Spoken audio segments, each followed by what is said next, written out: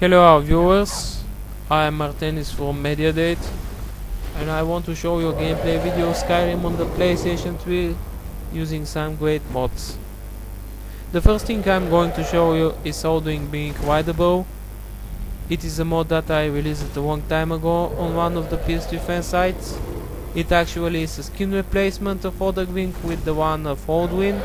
You don't get Alduin's attacks on your dragon, but since both Alduin and Alduin use fire attacks, it is not a big difference, and the only difference actually is your dragon won't be able to cast Infernal Storm, which is Alduin's signature move.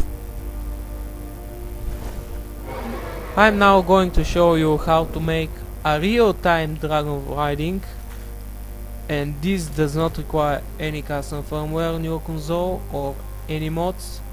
All you need is to have the safe on travel option enabled, since this is the key for this trick to work.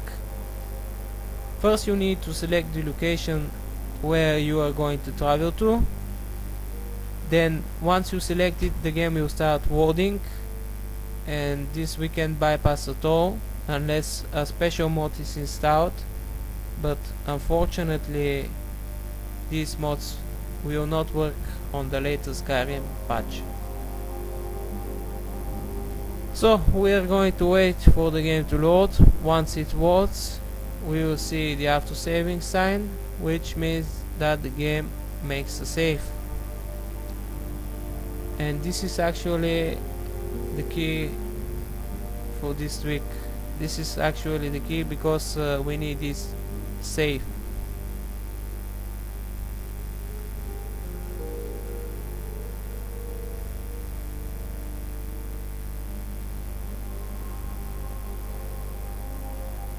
It will take some time for the game to load, so patience is a necessary thing for this trick as well.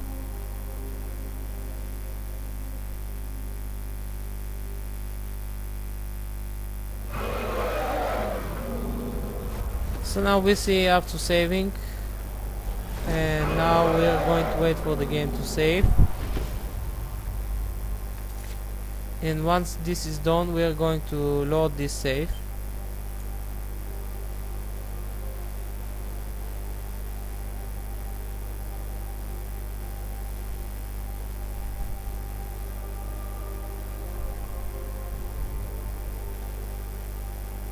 It will take some time, but it's worth, especially when you make long trips with your dragon. I myself don't like that the developers have shut down this ability, and we can use the dragon flying us where we want to, and instead we instantly teleport to the chosen location after some loading time, of course. And this is what I don't like. I don't like that we can't make our dragon fly where we want to. I don't like that we can't make our dragon fly to a custom marker placement on the map, and I don't like actually the Dragonborn DLC Dragon Life feature at all. It could have been better, it could have been really a lot more better, and it would be much more cooler if we actually were able to control the dragons where we want to fly. And there it goes. Now the dragon will start traveling to the chosen location before we made all these safe load tricks.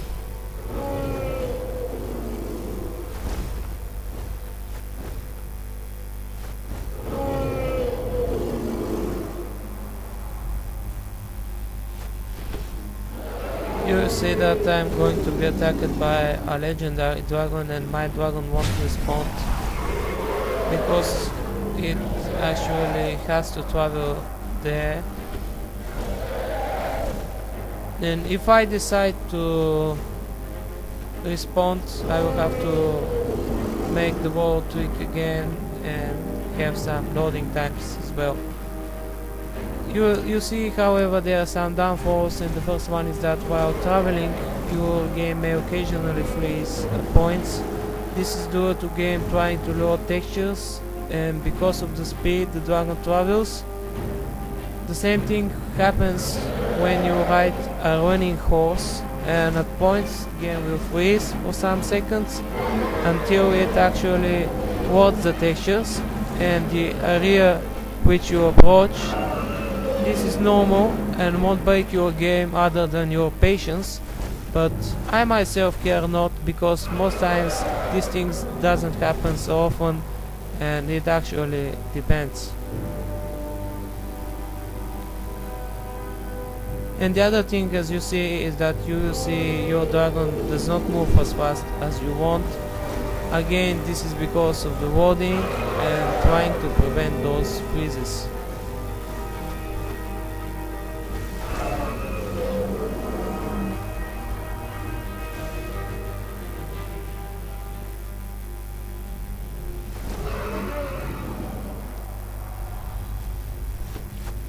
I remember there was a mod for the dragon riding which allows player to control the dragon to fly where he wants to, but this mod will not work on the PlayStation 3 since it does require a Skyrim script extender, and this tool only works on the PC.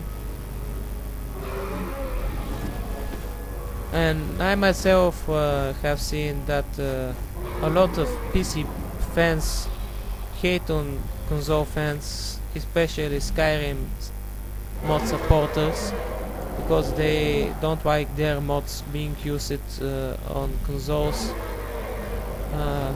For example, the Skyrim Nexus site actually hates on console gamers, and I myself was banned from their site just for mentioning that I use a PS3, and I got an instant ban. And the reason was that the reason they say to me was a console gamer, and yes, I am a console gamer, but I don't hate PC gamers like they hate on us. And I myself am very disappointed from the Skyrim Nexus sites and the staff members there. There are some great developers there. I really contact with them, I speak with them.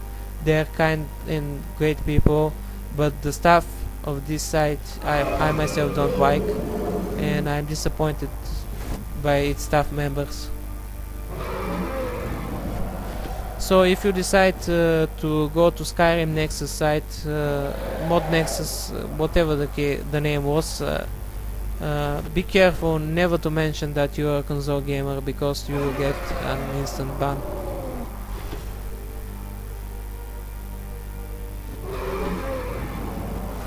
If you decide to visit our site datehacks.freeforums.org, you can contact me at any time. I will be glad to respond to you and help you how to install mods on your Skyrim for the PlayStation 3. If you are a PC game fan, you can actually Google the way to install mods on your PC. I won't be helping there because I don't have a powerful PC, and I don't have Skyrim on PC as well. I only have Skyrim on PlayStation 3, and this is why I want to show you mods working on PlayStation 3 and not on PC.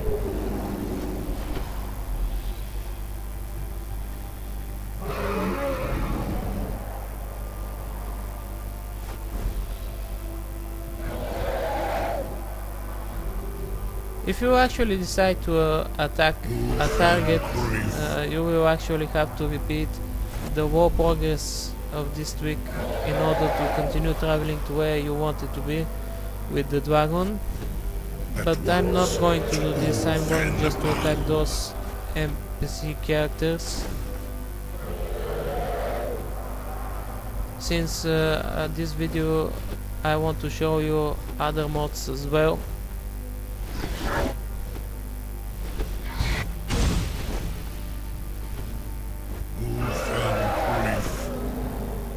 There is a very good mod which is known as Dragon Priest Armor. As you command. I really love this mod because it gives my character a very unique appearance, and the Dragon Priest armor is very cool, and I really don't like that we can't actually loot it from the actual Dragon Priests.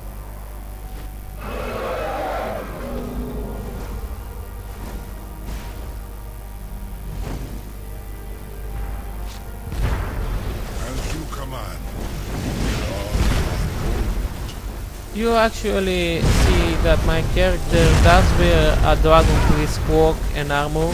These are two different mods which work together like a brother and sister, but combined they make a full Dragon Priest armor which will make your character unique.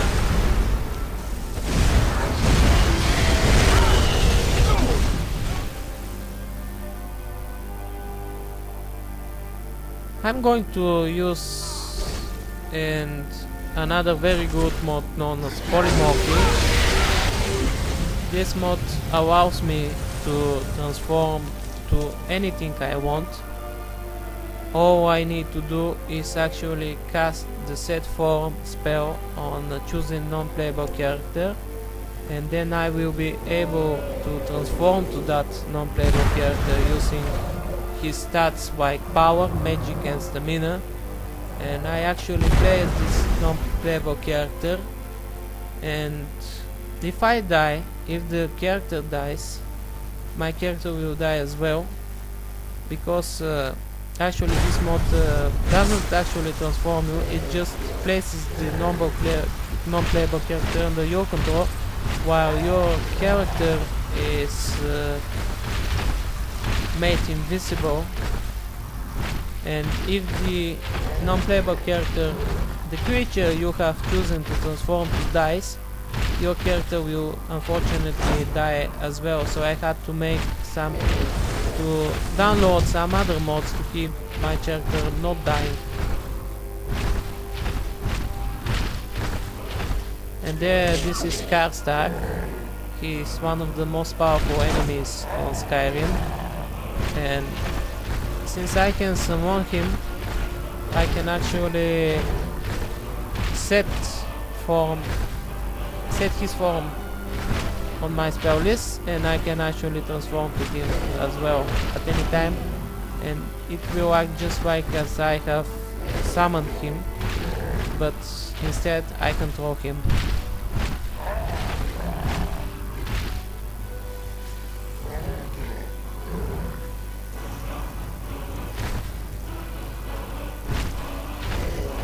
You see that if you use Polymorphy, you can't attack at your own will, but in my case I can attack because I also use another mod, but I'm going to speak about this mod in another videos I'm going to share with you soon.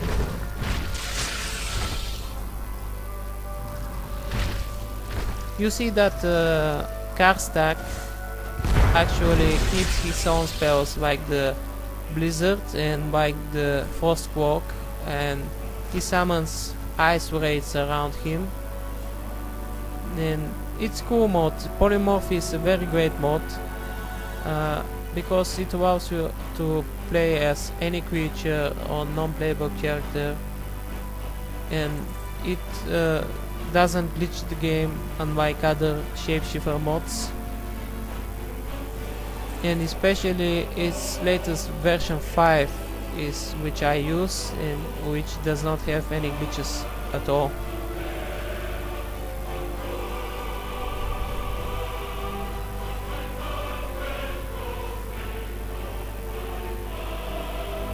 Now I'm going to tell you that you need a custom firmware on your console installed in order to be able to edit the Skyrim ini file, where you can add up to 10 wines for each mod, which means you're limited unfortunately only to 10 mods for your entire Skyrim game. But the other method involves editing the update.esm file, which will work on official firmware as well, but it's more harder because it can break your game, and if you are not careful editing the update file, you can make a very big glitches to your save as well.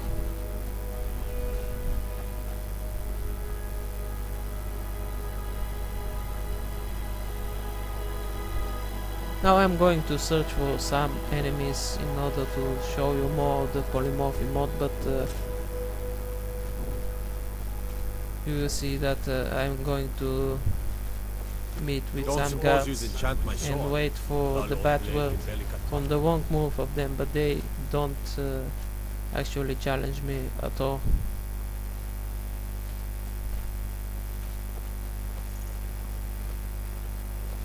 You're that one from the college. Heard about you.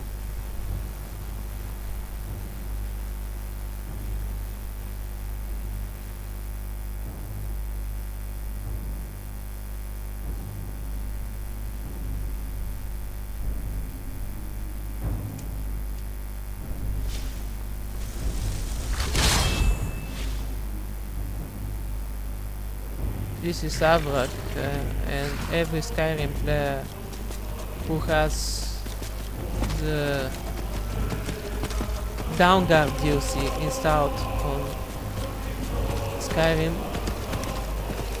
will know of it. This horse is undead horse, and it does fit to my character because my character is a dragon priest, and not an actual dragon priest, because I can actually transform to a real dragon priest and fly around, but my character is a living dragon priest, as you can see, not an undead dragon priest. And there it goes, I'm going to use Polymorphy power again.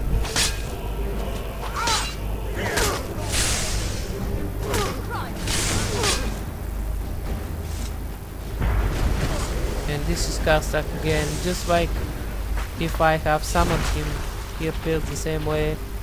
He always casts a blizzard when I'm off to him, but I also like the other summon ice raid spell he has, and the first quirk is infinite to him.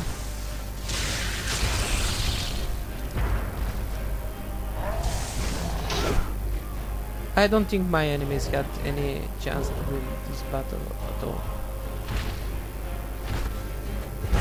If you like this video, please subscribe to our channel, rate and post your comments under the video. If you have any questions, do not hesitate to contact me. I will gladly respond to you, and how you can use these mods on your PlayStation 3 console. If you need any help at all, just private message me or contact me on the forums. Link will be shown under the description of this video as well. This is the Forge Master, but if you want to see how he fights while I control him, you have to see the whole video. Thank you very much. I hope you liked this video and have fun.